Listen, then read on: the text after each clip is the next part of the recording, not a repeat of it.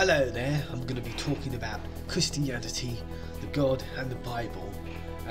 This will be a Christian YouTube channel. I'm going to be talking about the Messiah.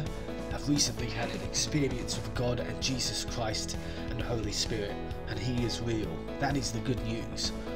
There is an everlasting, loving, all-powerful God, and He does care about you, and He does love you. And you just have to keep this in mind with this verse. Love is patient, love is kind, it does not envy, it does not boast, it is not proud, it does not dishonour others, it is not self-seeking, and it is not easily angered. It keeps no records of wrong. Love does not delight in evil, but rejoices with truth. It always protects, always trusts, always hopes, always perseveres. Love never fails, but where there are prophecies, they will cease. Where there are tongues, they will be stilled. Where there is knowledge, it will pass away. We've got to keep that in mind with our relationships with our friends, families, loved ones, especially partners and spouses, and most importantly with God. We've got to keep in mind that the relationship has to be pure and has to be one of genuine faith and genuine heartfeltness. God has standards, and we have to ultimately meet them. He is the creator of the universe. If you don't believe that there's a creator for the universe, then you're bloody crazy, because what created the Big Bang? The universe is like over 14.6 billion years old, and evolution on this planet has been happening for more than 4 billion years. And you're not going to just say it's a bunch of chemicals and lightning that started it.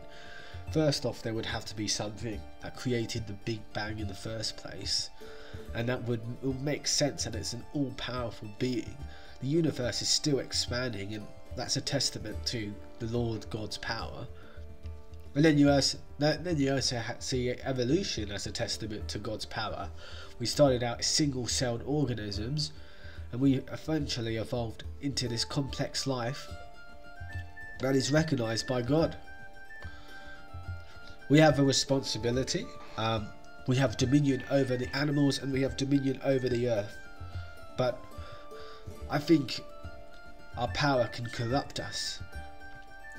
And that's what the story of Adam and Eve is about. It's about corruption and giving in to the temptation of the devil.